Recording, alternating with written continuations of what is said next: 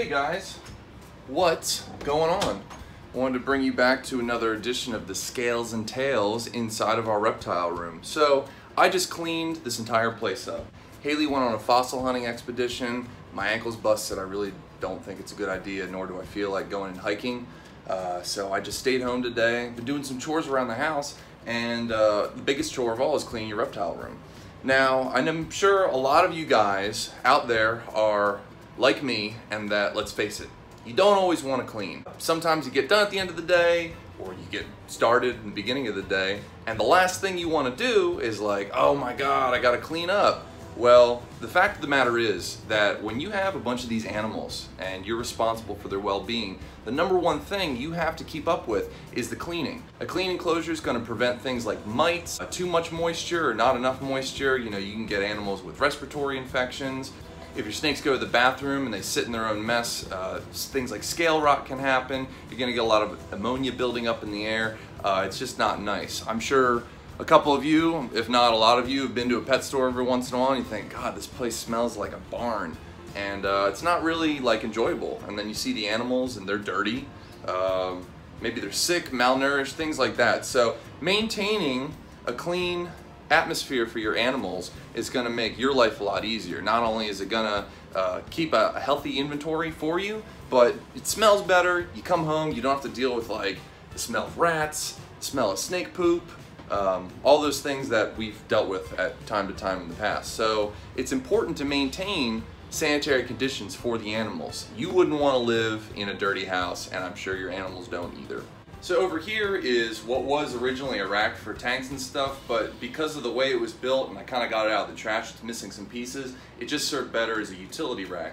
Now, you don't have to orchestrate your room the same way like a hospital or a doctor's office would be set up. It is nice when things are kind of in their place, and that way you know where they are and they're easier to find, but at the same time you don't have to go crazy over the organization. One of the things I like to do is just lump parts of a room into categories. So like for example here we've got all the rats on one side and all the reptiles on the other. That's just a simple divide. In addition to that, I put most of the cleaning supplies and the backup supplies over here in the corner. You've got things like reptile cage cleaner, spray bottles. This is some Windex just for the windows here because you know you're gonna have dust and dander in the air, so I like to keep everything clean. And then there's a lot of little leftover supplies. This was a smaller cage for one of the juveniles that we had before. We recently upgraded two of them to larger 28 quart containers. So, you know, in the future when I've got other hatchlings coming out, I can just recycle the old materials. Whenever we do business with someone and we send out an animal or we receive an animal, it's always good to kind of keep track of your packing.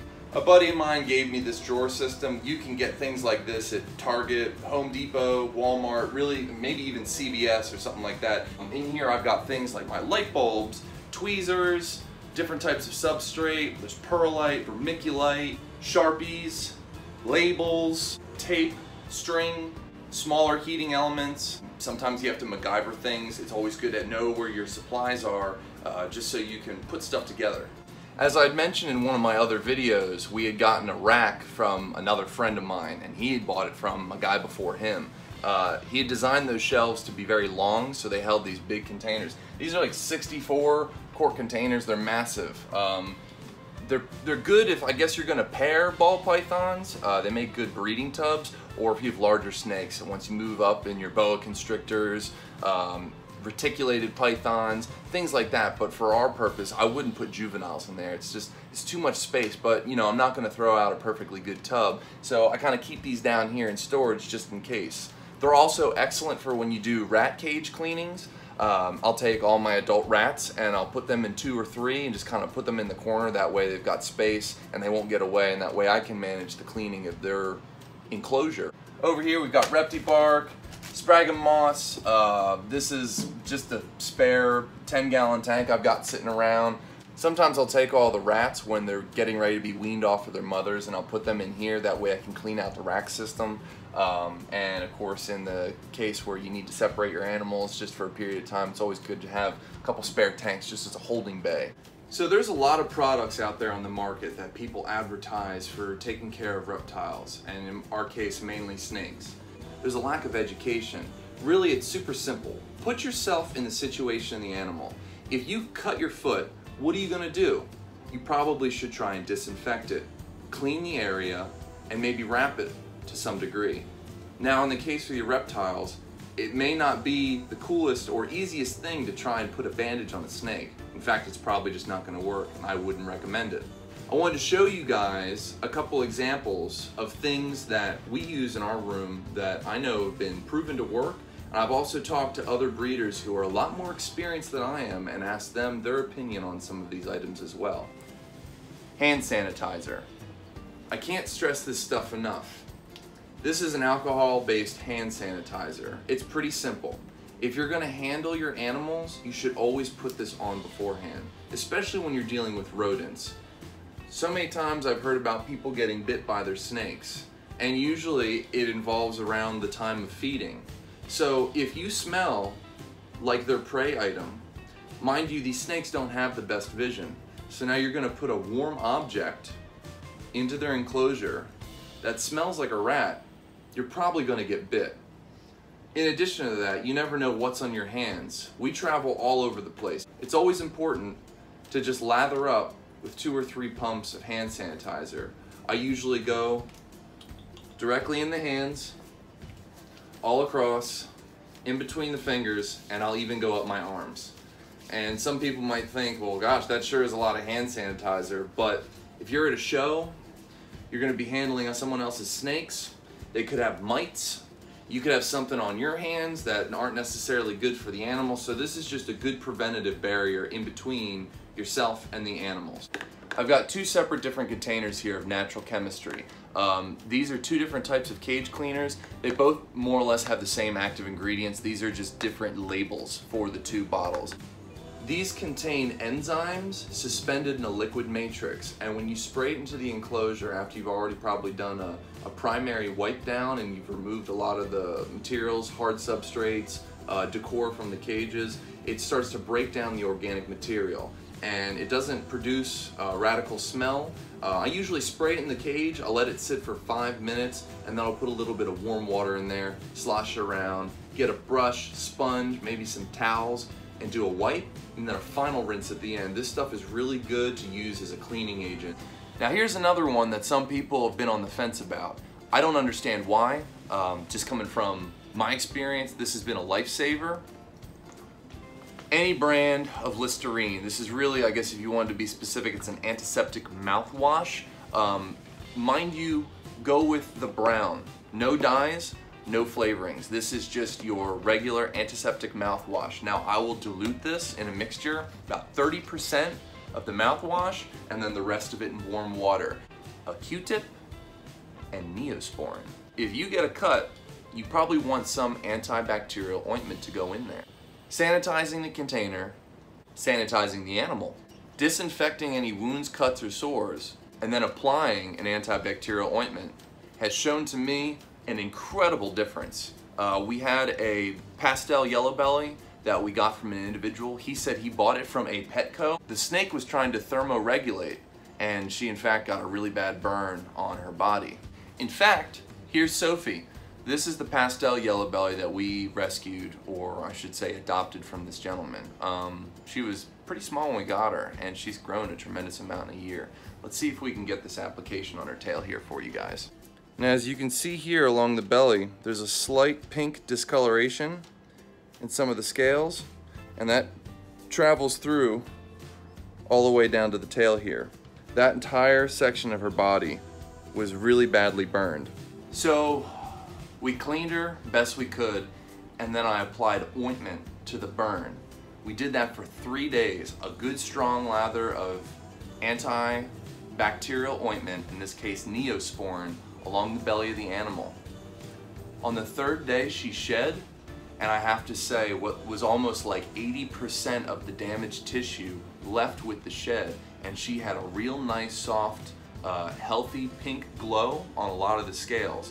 Now reptiles, since they do have scales, it takes a long time for any wounds to heal, and in most cases over the lifetime of that creature they'll have a scar or something to bear resemblance to it.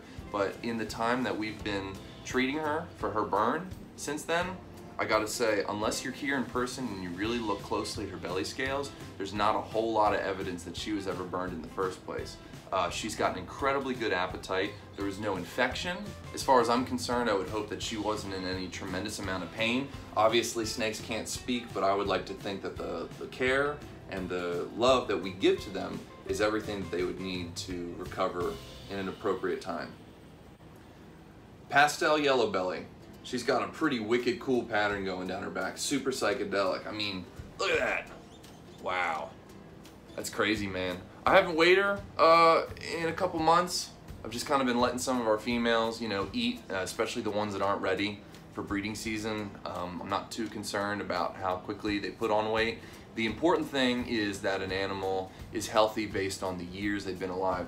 The rule of thumb is that a female should be able to reproduce at 3 years and 1,700 grams. Obviously, older, more mature snakes are going to have a better, more well-developed reproductive system. Once they lay that clutch, they lose a lot of weight. So it'd be better to have a snake with weight put on it in the beginning, so that way when they come out of laying the deposit of the clutch, it's not too strenuous on the animal, and hopefully they have enough strength. Once you clean them off, you can get them back on feed right away. There's always going to be a debate on what's right and what's wrong. I'm not here to tell anybody that if you're doing something different than what I've suggested today, that it's not the right thing to do. If it works for you and your collection, please continue to do what you've done. I'm just trying to learn as much as the next person, and I know some people struggle out there trying to figure out, what do I do? And it can be nerve-wracking. It's just like any other kind of responsibility. If you have a kid, you buy a dog, you adopt a new pet, there's a lot of questions that come along with it. And sometimes the best way to get answers is just talk to another experienced individual. I try to stick with cleaning agents that have as few ingredients as possible, especially if I have a better idea of what the hell they are, or at least I can pronounce them. Like I said, the hand sanitizer, 70% ethyl alcohol, single ingredient. That's all it does. Alcohol, it will break down bacteria. It helps eliminate odors, so that's always a good one. Antiseptic mouthwash. It's got menthol, eucalypto, methylene sanitylate, and thymol. There's 4 ingredients in there. I know 2 of them are a cleaning agent for disinfectants. Menthol smells really good. I'm pretty sure that has antiseptic properties as well, if I remember correctly, back in my days in massage therapy, learning about Chinese medicine. The Healthy Habitat enzyme-based cleaner. Water and naturally based enzymes. Enzymes are basically a biological catalyst that help accelerate reactions in nature. In this case, you're spraying it directly on what would be fecal matter or urates, and it's going to immediately start to separate and break down those components. With a little bit of water in there, it makes it really easy to clean off, so that's something I highly recommend. And Neosporin's nothing crazy either. I recommend it. I've used it on myself, and I've used it on my animals. Not just my reptiles, but my rodents. I feel like the Q-tip's probably self-explanatory. This is really an applicator. You can use it to clean and disinfect an area. You can use a dry swab to absorb liquid, so if you did have a very messy cut or something that was bleeding, maybe even like a pustule infection, you could absorb some of the liquid with this. They're just good little tools. You know, your fingers might be delicate to a degree, but this is a much smaller application tip, so it kind of helps as a tool in whatever you're doing. So I recommend these. They're sterile, they're cheap, and they're easy to use. So at the end of the day, it's really just about keeping your space clean. You want to take care of your animals the same way you'd want to be treated and taken care of in the first place. Keep their enclosures sanitary. Always research the ingredient-based items that you're going to be using to clean with. Keep a backup supply of things you may need, and always ask for help. Anyway, it's been great talking with you guys today. My name's Avery Crawford, and this is the Avery Crawford official YouTube channel. If you have any questions, feel free to message me here. You can also reach me on Facebook and Instagram. Our page is Balls of Love. That's all one word with a period separating each one. Same goes for Facebook, and you can find me on my personal Facebook page at Michael Avery Crawford. It's been awesome, and I hope you guys learned something. Till next time, take it easy.